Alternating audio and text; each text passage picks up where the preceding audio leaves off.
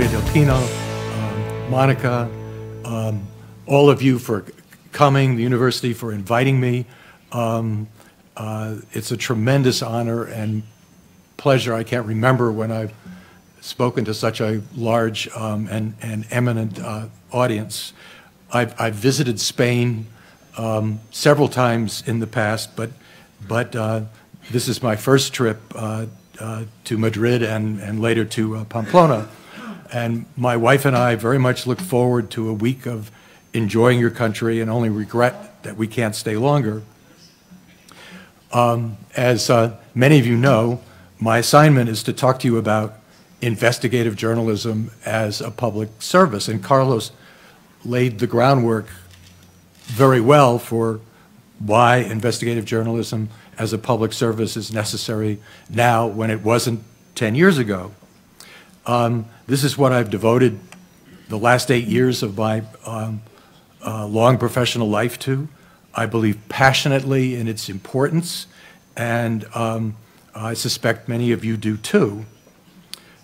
Nonprofit investigative reporting is one of the significantly growing parts in the dramatic reshaping that the business and profession of news has been undergoing in the last decade.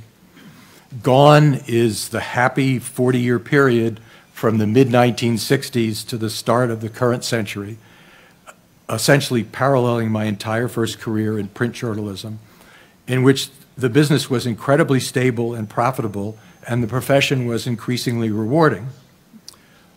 A decade or so ago, we embarked on an altogether different voyage in which the only constant in the news business is change. The signs are growing, moreover, that in 2016, this year, the pace of change will accelerate on many fronts. If present trends in the world economy continue, we could see multiple closings of print editions on several days of the week in the US, and in some cases entirely. There will inevitably be further movement of readers and advertisers to the web. In itself, more a positive than not, but with further financial pressures on legacy media, even those like my old paper, the Wall Street Journal, that have avidly pursued the internet.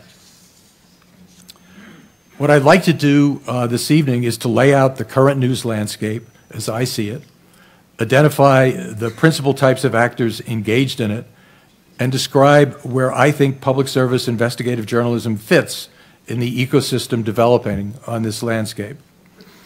I will try to show how useful and even important this kind of journalism is for the future, certainly in my own country, and I believe increasingly so in Europe and elsewhere. I will point to forces and trends that threaten all serious journalism, traditional or digital, for-profit or not, that all of us who care about the ability of people everywhere to speak and hear freely must stand against. And then, as Carlos indicated, I would be delighted to respond to questions and challenges from this illustrious audience. First, the landscape, which I'll try to sketch quickly in impressionistic strokes that I'd be happy to expand on if you direct me to do so with your questions and comments. Print newspapers are inexorably, relentlessly shrinking, hollowing out, and I'm afraid to say ultimately dying. More rapidly in my country than in Europe, but I think relentlessly and ultimately here too. Why? It's a combination of the irresistible attractions of digital technology and the inevitable increase in cost per delivered copy of print. The most important effects on journalism of the Internet's rise flow from the fact that the Internet's rise has eliminated barriers to entry by potential competitors. From the 1960s to the early years of this century, if you wanted to get into the news business, you needed to invest many millions, often tens of millions, even $100 million, to acquire either printing presses or TV broadcast platforms.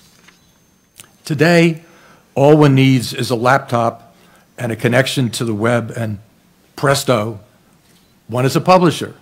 Millions of people have taken advantage of that, Some have raised many millions of dollars in capital to do it in a big way, like, raise your hand if you've heard these names. BuzzFeed, has anybody heard the name BuzzFeed? Yes, a lot. Huffington Post, yes. Vice, not Sin, but Vice, the website. Business Insider, probably not so many. Oh, some of you have, and others. Then there are folks like my wife, Wendy Brandis. Wendy, stand up, turn around so people can see you. Wendy is an award-winning designer of jewelry, but she's also a brilliant writer. So she started a blog 8 years ago, and just like I was describing, she already had a laptop, she just got some software, and bingo, she was a publisher. She writes almost every day, sometimes explicitly promoting her jewelry and other times more subtly, but many times reporting or commenting irreverently about popular culture, history, gender, fashion, business, politics, celebrity, whatever strikes her fancy. With their laptop and software, she and others like her compete with much larger news organizations, way larger news organizations, for readers' eyeballs. Others also compete for advertising. In the jargon of the industry, you create content and produce inventory. One result is to vastly broaden the range of ideas, insights, and potential knowledge offered on the web. And that is good. I just remembered, Wendy once wrote an essay about Juana La Loca. How many know, raise your hand, how many know Juana La Loca? You should read Wendy's essay. It will give you a whole new perspective on the history. So one result of this is to vastly broaden the range of ideas, insights, and potential knowledge offered on the web, and that's good. The other, as Carlos noted, is to drive down what publishers can charge advertisers, and thus to reduce their ability to fund investigative or watchdog or accountability reporting. That is not good. It's difficult to precisely quantify this migration to the internet by consumers for news, entertainment, commerce, and communication, and the parallel dizzying movement in the way we consume this stuff. Just think about it.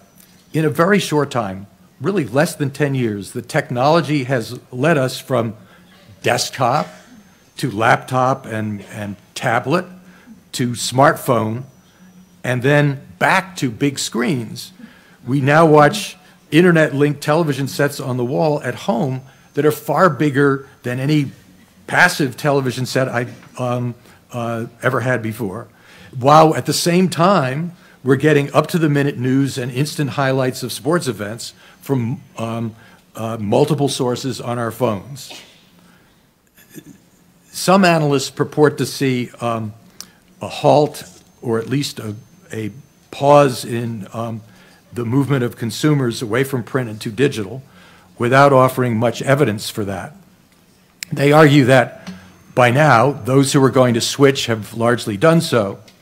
I just don't believe that, and neither do a lot of people who are a lot smarter than I am.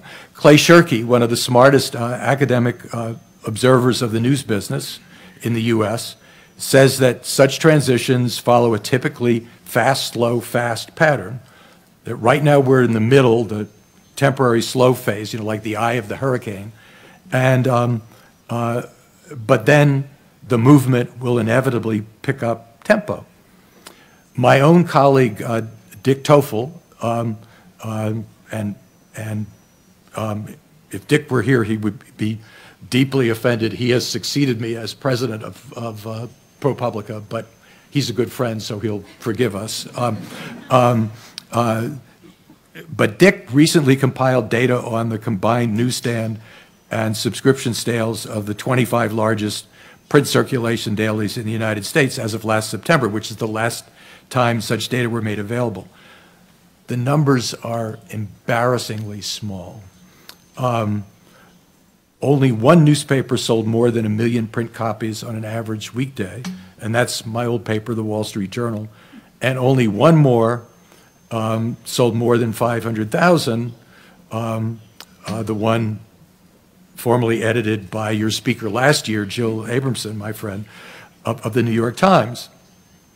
The median for the group was 164,000 copies. I mean, that would be, 5 or 10 years ago, that would be a, small metro newspaper.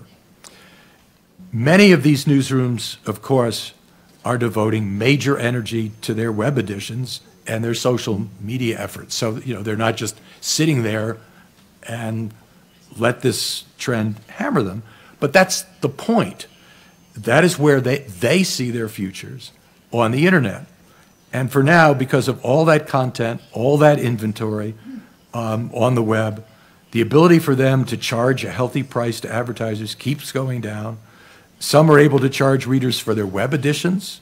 The Wall Street Journal does, the New York Times does, the LA Times does to some extent, the Washington Post does to a significant extent, but they're gaining revenue far below what they used to get from advertising. We're also starting to see the next turn of the screw on the print side. One of the great marvels of the happy years in the latter part of the 20th century was the application of cutting-edge digital technology to 19th century industrial age printing and distribution. By aggressive marketing and pricing, newspapers were able to expand their circulations and thereby continually drive down the cost per copy. If you were putting 200 copies in a truck instead of 100 copies in the truck, and the truck is making the same trip, the cost goes way down for delivering each of those papers. But now, that once happy spiral is being reversed. So you're selling fewer newspapers, there are fewer papers in the truck, but you still have to pay the driver, you still have to put gasoline in the truck. So as circulation falls, the cost to deliver each paper rises. The combination of these factors means that legacy news organizations are continually under a cost squeeze. They continue to shrink staffing, particularly of high-cost investigative reporters and foreign correspondents. But while they may help the struggling bottom line for a while, it weakens the product they deliver every day and adds to consumer diffidence toward that product. There is another cost to this. To the extent that less investigative reporting is done, society suffers. Corruption unreported is corruption unchecked. That is where outfits like ProPublica can make a positive contribution. We don't need to make, as Carlos said, we don't need to make a profit to repay investors. All we need to do is cover our costs. Investigative reporting is one of a broad category of services that economists call a public good. Public goods provide value to people whether or not the people choose to pay for them. Examples are fire and police protection, free public schools or hospitals, animal rescue services, and the like. Many people benefit from having them, but paying for them occurs principally in two ways, either by donations by public-spirited citizens, which is the way we at ProPublica get paid, or by the compulsion of taxes and government spending, which is how organizations like the BBC in the UK get paid, for example. To see how that works in practice, consider this example. Like the first year we were operating, or the first year and a half we were operating, ProPublica reporters were able to prove that the agency which licenses nurses in the state of California was taking as long as 6 years to take away the license of nurses who had beaten up their patients, stolen their drugs. So you had literally dead patients as a result, or permanently disabled patients as a result. The nurses were fired when they got caught, but what would they do? They would simply drive to another hospital, flash their licenses, and the whole process would start over again. Our article describing this was published in partnership with the Los Angeles Times, the largest newspaper in the state. The next day, the state's governor fired the board and replaced them with members whom he mandated to fix the problem. The story thus benefited not just those who read it, not just those who bought the newspaper, but anyone who made use of a hospital in California. That's the way a public good works. Another example, just a few months ago, a large retailer of televisions, microwaves, and other home appliances in the US closed. The action came after a ProPublica investigation published in collaboration with the Washington Post that exposed that it was luring the families of American military personnel at bases all around the country into taking out loans to buy grossly overpriced products, often double or triple the prices elsewhere, with the attraction of supposedly easy credit. Far from being easy, the company's credit contracts were a devil's hand on the throats of its customers. Company salesmen drew the customers into ever larger loan balances, and then when the balances grew too large to pay off, the loan contracts made it convenient for the company to go into court and sue buyers who paid late, and then to seize their paychecks or bank accounts by order of friendly nearby courts in Virginia, where the company was headquartered, often hundreds, even thousands of miles away from the customer who had no way to defend himself. Citing our reporting, the Army and various government agencies set up rules forbidding these corrupt practices, and the company went out of business. Another recent example, this time not involving ProPublica except in a small indirect way. Not all of you may know it, but BuzzFeed, the for-profit news startup that has grown to global scale from its listicle and cat video beginnings, nothing wrong with cat videos, I love cats, BuzzFeed created a team to do investigative reporting a couple of years ago. Its latest major effort was a collaboration with the BBC in Britain, mustering evidence that there may have been fixing of tennis matches to benefit certain gamblers. There's a lot of gambling on tennis. It's not just what you call football, what I call soccer, but a lot of people bet on tennis. And just this week, as the Australian Open was starting, a major sports gaming operation shut down betting on a match where there were signs of suspicious betting activity. The small indirect tie to ProPublica, Mark Schoofs, the brilliant editor who heads the BuzzFeed investigative team, was, shall we say, recruited or stolen from us by BuzzFeed a couple of years ago. The tennis example points up some of the incipient trends in investigative reporting. One is collaboration. Nonprofit news organizations are more inclined to collaborate because they don't need to protect knowledge that is owned by for-profit stockholders. Often, two heads are better than one. You can combine audiences, you can combine sources, combine reporting and editing skills, and so on. The BBC is nonprofit in the sense that it doesn't need to satisfy shareholders, but it's a government agency funded by money from government-imposed fees. In the US, public radio and television are an increasing source of investigative reporting, and we love partnering with them. The United States is unusually well-suited to support nonprofit news organizations. There are substantial tax donations for donors, and there's a long established tradition of charitable giving for an enormous range of causes. But such efforts needn't be and increasingly aren't limited to North America. After some initial stumbling, a not-for-profit reporting organization, the Bureau of Investigative Reporting, is gaining significant momentum in Britain.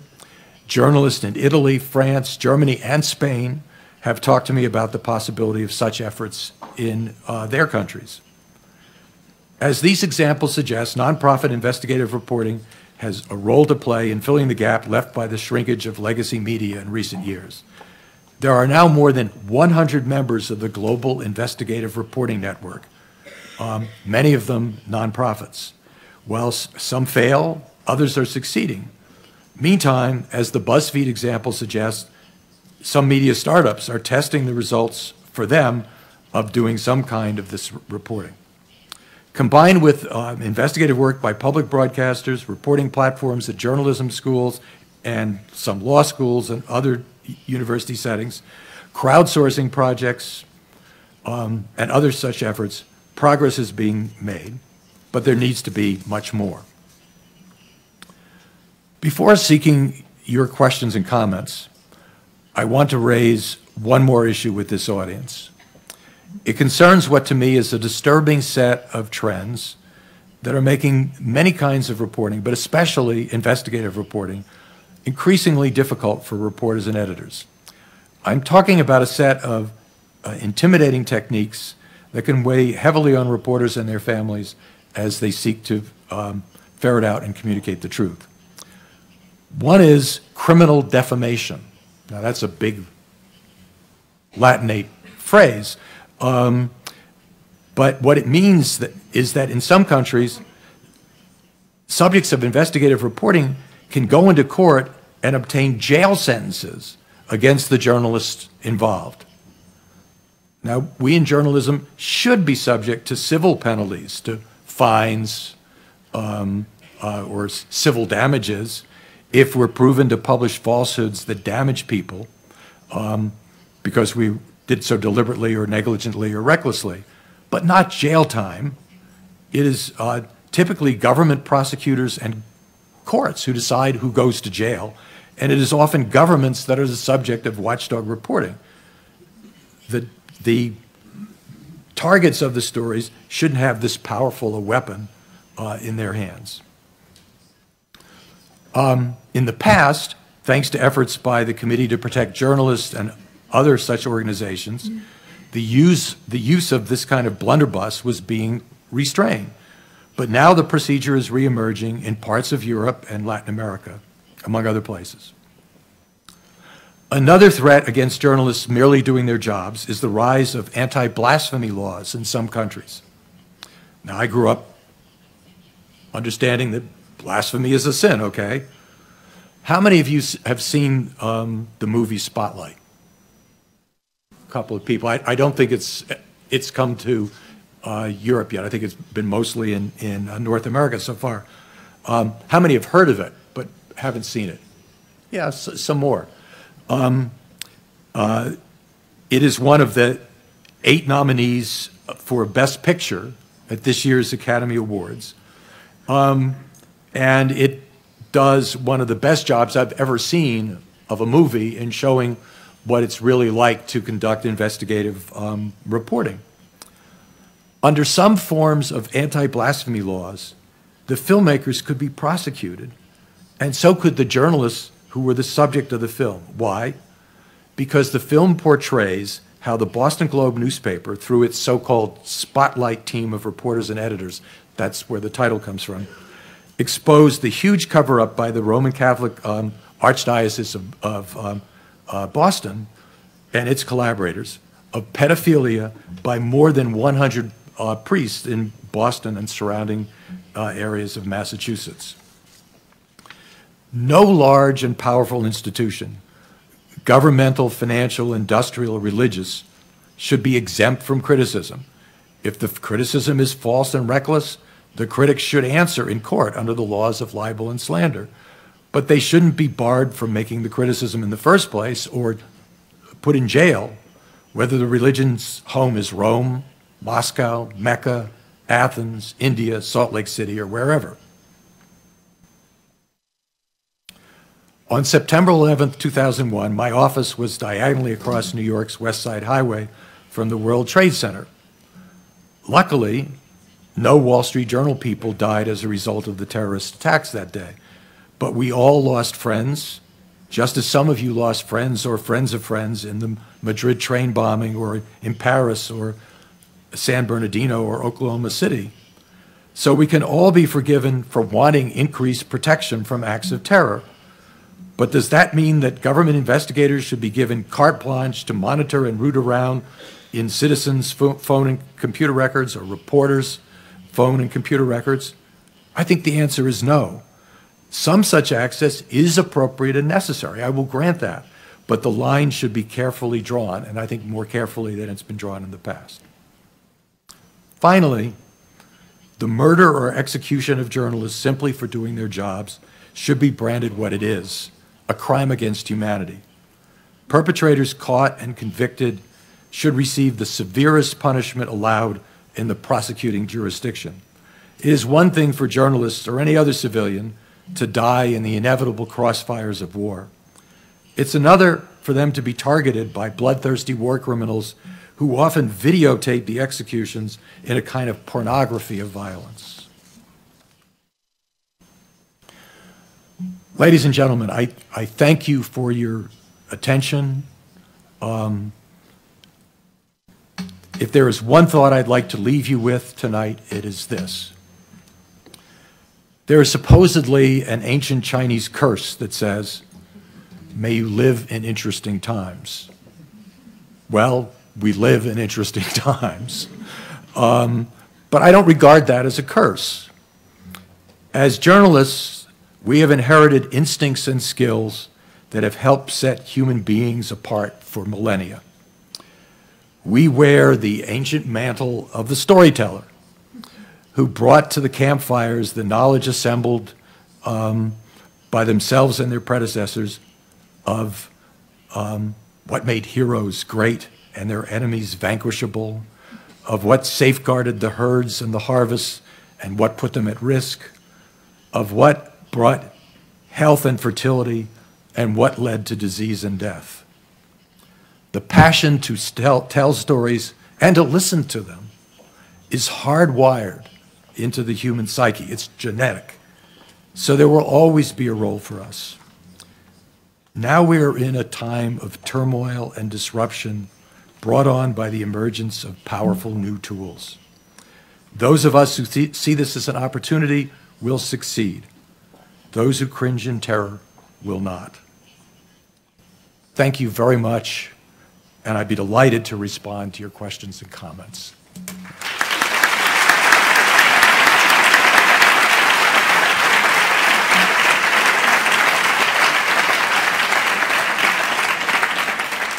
Okay, I've got many questions, interesting, and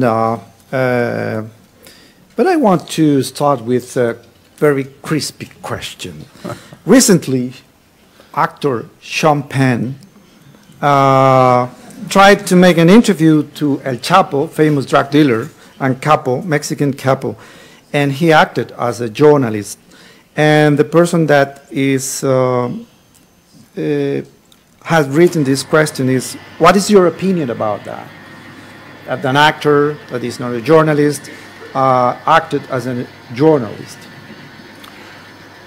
Well, in the United States, we don't allow tests for deciding who is a journalist. If, when I was chairman of the Committee to Protect Journalists, we would aid journalists, and the question was, who is a journalist? And the answer is anyone who's doing journalism. So I'm perfectly willing. I love Sean Penn as an actor. I'm not quite so respecting of his journalistic skills, but at least he's behaving as a journalist. And he also visited your friend Hugo Chavez in Venezuela, and you know, it's and Rolling Stone, who published his report, they had the great advantage of, first of all, access to a famous, in some quarters, folk hero drug dealer, in other quarters, a murderer, and the star power of Sean Penn combined. So, you know, it was a great circulation driver. And there are reports, as yet not publicly sourced, that Penn's interview may have, which Sean Penn vigorously denies, that his interview may have helped the investigators track him down and capture him. Others say it was the visit by the actress that did that. So Sean Penn can do what he wants. I'm not sure I would hire him to do that the way Rolling Stone did, but you know, different places have different principles, and it's fine. I've got no objection to it. Okay, this is a question. I think it comes from a journalist, because people is interested in knowing how much do you pay to your investigators in ProPublica. You can make the comparisons now, guys. I've been here for 2 days and have met with various groups of journalists, and that question has been asked in almost every case. And when we started out setting up the basic model of ProPublica, one of the things we said was we wanted to pay market rates for journalists. There were a lot of journalists being laid off or being forcibly retired, you know, looking for jobs and being prepared to take lower pay. And in some cases, we did recruit some of those folks because we knew they were excellent. But we wanted to get people who had jobs. We wanted the best journalists to come to ProPublica. And that meant to attract them, we would have to pay market rates. And so that's what we did. So to hire a star financial reporter in the middle of the 2008 financial mess, one came on the market who was really terrific, and but he had lots of bidders, including big respectable news organizations who were offering him more than we could possibly afford. But we got as close to their number, which was over $200,000, and we offered him that, and he took it, even though it was less than his best offer. And I don't know, do football players take less than the best offer? I'm not sure, but in any case, he took less than the financially best offer, and it's worked out very well for him. On the other hand, when we hire younger reporters, and I think it's important to have young as well as experienced reporters in the newsrooms, you have a diversity of sources and interests, but we would find many of them working at startups or in smaller newsrooms for like $30,000 a year, $35,000 a year. They were delighted when we paid them $50,000 a year, and we weren't going to pay them more. We're not going to waste our donors' money. If your price is $50,000, bingo, that's what we hire you for. So, but are you talking about practitioners, very, very young journalists? Yeah. We won't mention the figures in Spain are really ridiculous. But look, this is New York. Yeah. The cost of living is a little bit higher in New York than it is in Madrid, I think. Yeah. What are the prices I've seen since I've been here, and also we're bidding them away from their current jobs. Yeah. So yeah, we respond to the market. There is an interesting question. Are the big American media giving up investigations to subcontractors?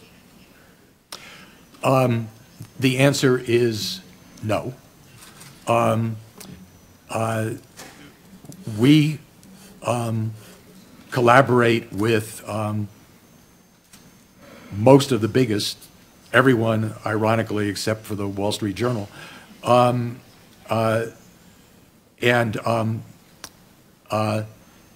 our two biggest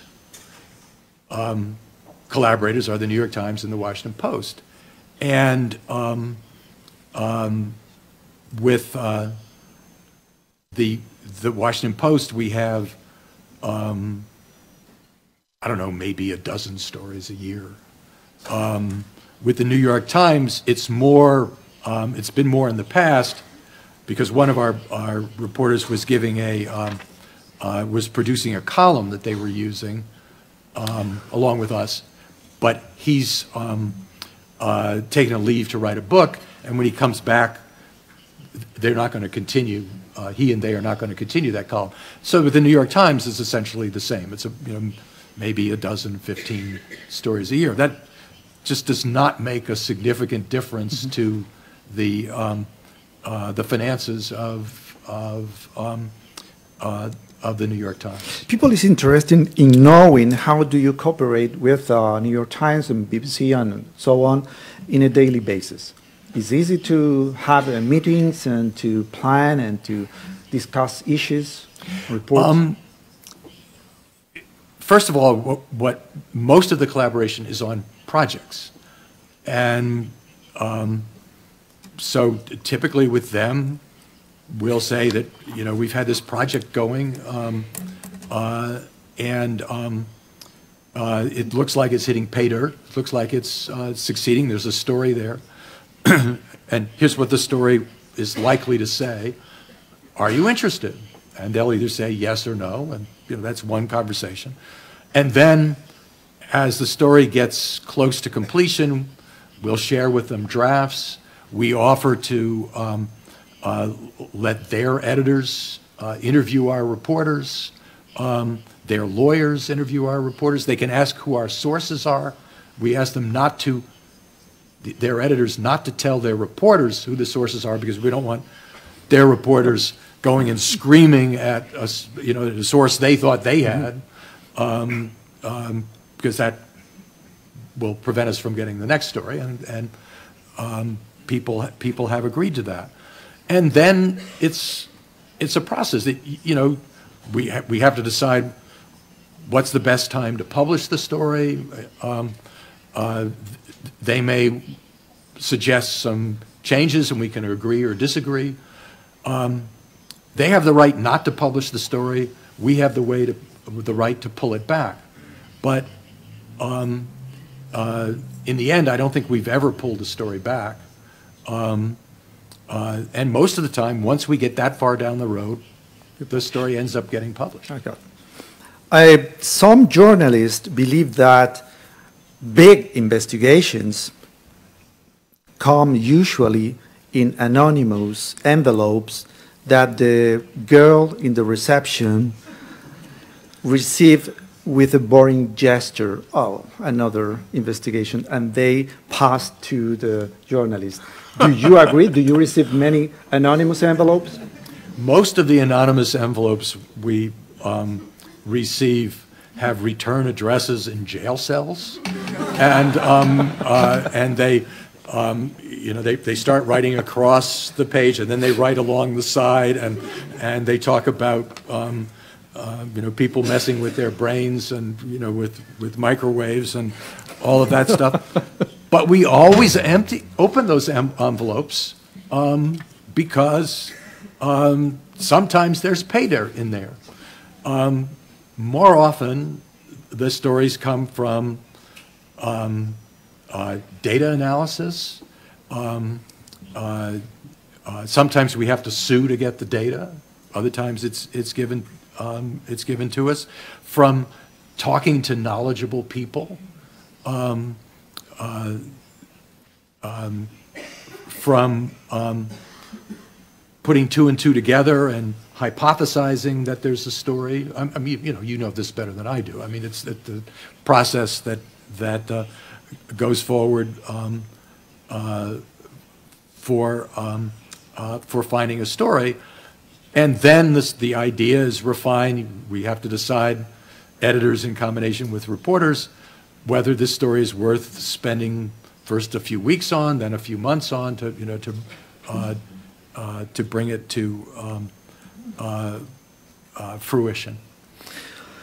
This is a very interesting question, is which are realistic and sustainable business models for online investigative reporting in non-democratic countries and non-free market countries? Because they need investigations.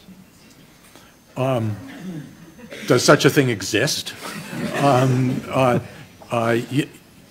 mean, that's like saying, where does a technology exist that would allow me to fulfill my dream of being a successful Major League Baseball pitcher? I mean, it's, first of all, in non-democratic countries, investigative reporting by people within the country is not allowed. So if you're going to do investigative reporting, you often have to infiltrate the country and develop sources. Sometimes, I mean, this has happened in Eastern Europe, people can embark on investigative journalism projects, and they're not noticed by the authorities, and they can get away with it for a while. But they're usually funded from overseas. So I don't. I can't think of a model that would be sustainable. Did the questioner say for profit? Yeah. No. The question is if it's sustainable. Sustainable. It's profitable. Sustainable. Look, George Soros, if he decides to fund it, yeah, he can do it, and it'll be sustainable as long as he funds it. But or until the authorities find out and shut it down, that's likely to happen first. Who's going to investigate abuses in the media, bad practice in newspapers? Do you do it? We have not, so far that I can remember, launched a full-bore investigation of media, but we are open to it, and we do have a commentary column, written by my successor as editor-in-chief, Steve Engelberg, called A Second Look. And what it is a look at journalism, sometimes our own, sometimes other people's, where we criticize it.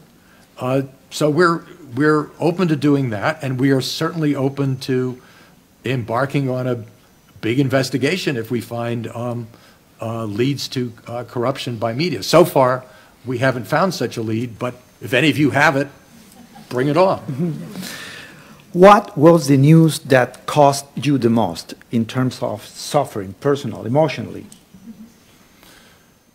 Oh, I mean, without question, it was the murder of my colleague, young reporter Danny Pearl, in 2002 by militants who seized him in Pakistan, and was one of the first of these. We're going to put cutting off your head on a video and use it as a recruiting tool. It was agony when we discovered he had been taken. We enlisted his kidnappers, wrapped themselves in Islamic, words and phrases. So we reached out to Islamic leaders who would say, this is a reporter who has never done anything against Islam, to no avail. The same person who planned the World Trade Center attacks is the one who executed him. I remember. So that Really was painful. by far the most agonizing story we ever had to do. How we can embrace new technologies in order to strengthen quality journalism? I'm sorry? How can we embrace new technologies in order to improve the journalism, quality journalism? Look, I mean, I think it is, it's a major part of our program at ProPublica. There are things that we can do with data analysis and creating databases now that I couldn't have dreamed of doing just 8 years ago when I was at the Wall Street Journal. Or the things that we did do would take 10 times as long to do them at the Wall Street Journal as we now can do with the new breed of reporter who is both an adept computer programmer and a journalist who thinks thinks about stories and can even write. This is a wonderful emergence that is very, very new. Former computer science majors who slipped over into English or history or political science or journalism because they wanted to hang out with a girlfriend or boyfriend, maybe. I don't know what the motivation was, but they got both of the skill sets, and it's an enormous asset. This summer, we released something that we call Surgeon's Scorecard, which is money we got from the Medicare and Medicaid government health systems. We had to threaten them with lawsuits to get them, but millions of data points about the performance of individual surgeons all across the country. Anyone whose patients were eligible for either of those programs, Medicare, which means you're in Social Security, or Medicaid, which means you're in poverty. And as a result, you can now enter your a physician you're using or thinking of using, enter it into an app, and it will give you a report on where that physician stands relative to peers in terms of complications, readmissions to the hospital. Is the doctor above average, below average? That is now available. That you couldn't have dreamed of doing something like that just a few years ago. So there are, I could go on and on and on about the kinds of things we're able to use digital technology for, and getting the story out. Using social media. The rise of Twitter allowed us to not have to partner with other news organizations to get a story before the public. We still like to partner because it enhances the audience, but with Twitter, we tweet the story, and you double the audience, kind of just like that. And now we weren't doing so well on Facebook. Now we are. That's another great enhancement. So there are all kinds of new tools that make it possible for us to prove things that before we could only suggest existed, and to find things that we would have no way of knowing in the past. You say that you defend civil rights in America, but this question is, what is your ideology? Are you pro-Republican or pro-Democrats? Very typical question in Spanish. Yeah, look, most of the time for president, I voted for Democrats. I voted 4 times, twice for governor of California and twice for president against Ronald Reagan, who I now believe was the most successful U.S. president since FDR, so I'm not always smart. And I have voted for Republicans in local elections, particularly when I lived in California. In New York City, even on the Upper East Side where we live, you're choosing among Democrats. There's not often a viable Republican to vote for, so I've mostly voted for Democrats in New York. Are you thinking in launching ProPublica in Europe, in another country, in Spain, in Madrid, or the other side? Have you got offers from other countries to launch ProPublica? We've had feelers. We've done conversations of not so much launching a ProPublica Europe or a ProPublica Russia. That's a joke.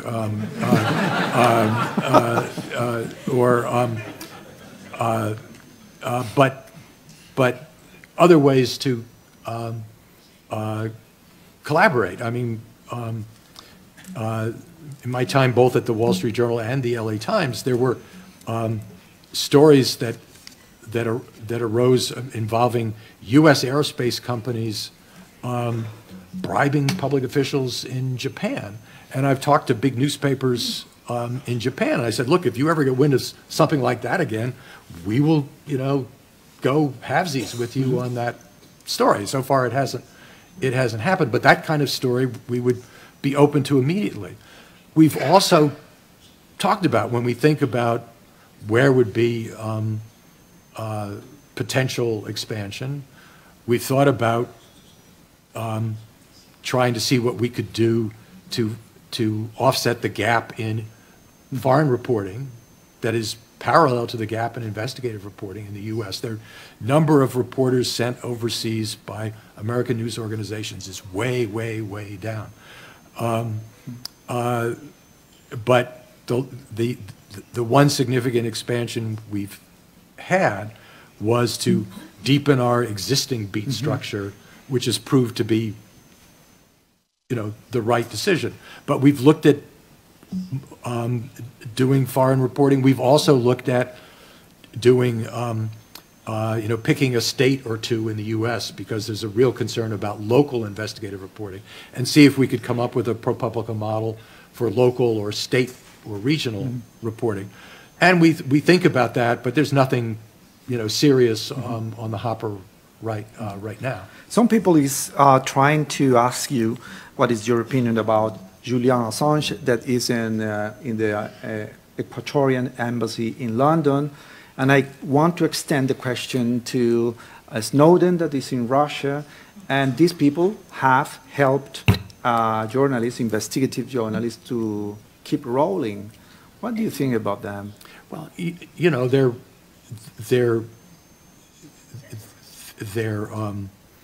each, they're very different personalities, and so I have sort of different attitudes about their personalities. I've met Julian. I've never met Snowden. But I think that there was important stuff disclosed. We learned important things as a society, both a U.S. society and a global society, from both sets of disclosures.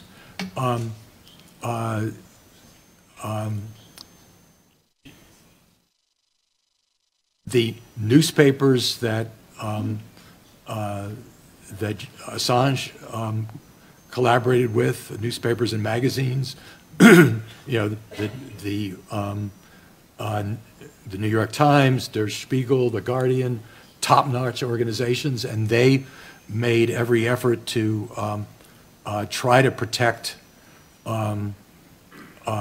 cases where people's lives might be in danger if their names weren't redacted, and I think they were more careful about it than Julian was inclined to be.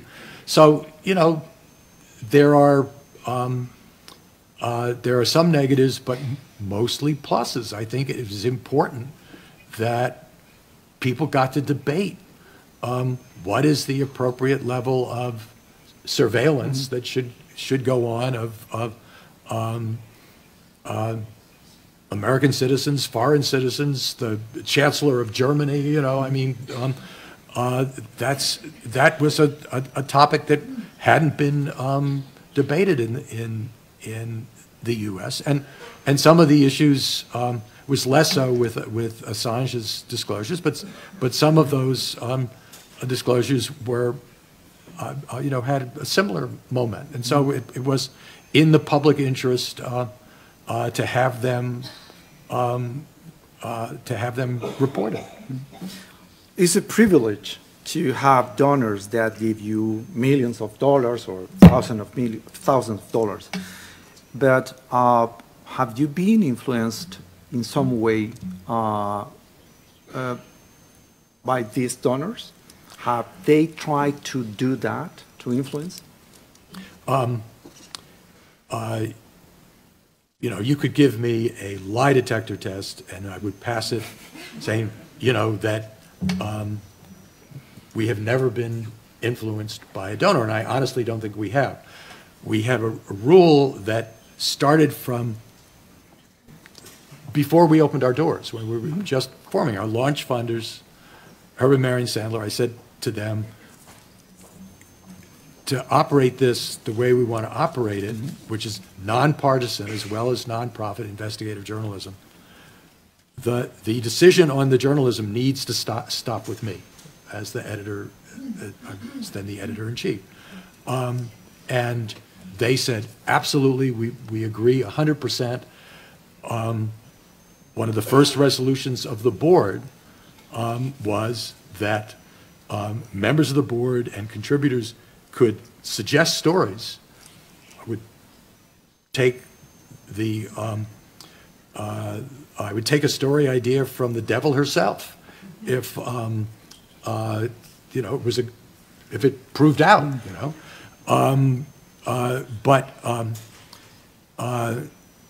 We also said that donors and members of the board could only offer story ideas to the two top editors, because we felt, you know, reporters would be intimidated. Herb Sandler himself, I don't know how many story ideas he has offered. How many do you think we've done? And it was a really good story, but all of his other ideas were either lousy or we didn't have the right staff to do them, or, you know, but we have done one story that he suggested. We have had a couple of donors get really angry at some stories we've done. We had a significant donor in California who's a passionate Democrat, and we did a story exposing how the Democratic Party rigged the supposedly nonpartisan district drawing effort that was launched with great fanfare in California and some other states. In some other states, we exposed Republicans, but in California, the biggest state, we got these documents showing the Democrats gloating on how they had rigged this. It infuriated him, and you know, we didn't get his check. You know, we explained to him that you know, we call them as we see them, and this was a very appropriate story for us to do. We're nonpartisan, and he humphed. But a year later, he came back. So, I have two more questions, and the last one is about Donald Trump, so stay in your seats. What's your opinion of Jeff Bezos? Jeff Bezos is the founder and owner of Amazon, and he bought the prestigious Washington Post, not the company, he personally. What is your opinion about this dealing? I think it's absolutely terrific. The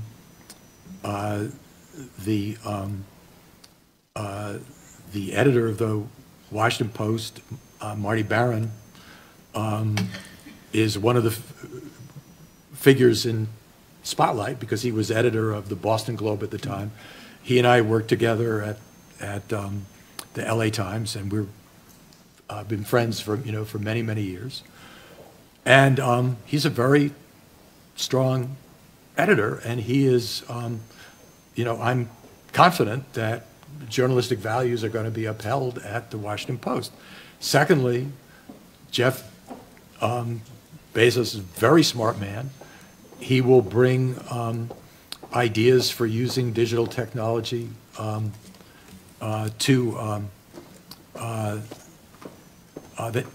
that no one in the news business would think of, and may have already. I don't know. That no one in the news business would think of. I'm sure he didn't do this for charity. He's someone who whose businesses can run afoul of various government agencies. And so having a platform in Washington is probably not unattractive to him. But I think he also understands that if he does something that crosses an ethical line, his own newspaper will react. Yeah. So I've met Jeff. He came to the Journal a number of times when I was editing the Journal, and I've met him at social events, and I think he's a very smart guy, and glad to have him join the journalism fraternity. So, Paul, are we going to see Donald Trump as president of superpower United States of America? You're going to see Donald Trump with his hand on the nuclear trigger. If you'd asked me this a couple of months ago, I would have said not a chance. I still don't think it's likely, but I'm not saying not a chance again. Donald I know quite well, he used to come to the Wall Street Journal to have lunch with reporters and editors many times, and he used to complain about our coverage often. All the time. And and what you see is what you get. He's when he visits, he's exactly like he is on television. He shoots from the lip. He says whatever's the first thing that pops into his head, but then he stays with it. He's a born showman, and there's a lot of stuff that is very complicated about being the president of the United States, and you can either immerse yourself in it and be smart enough to assimilate a large part of it and have that kind of character that likes to assimilate lots of stuff.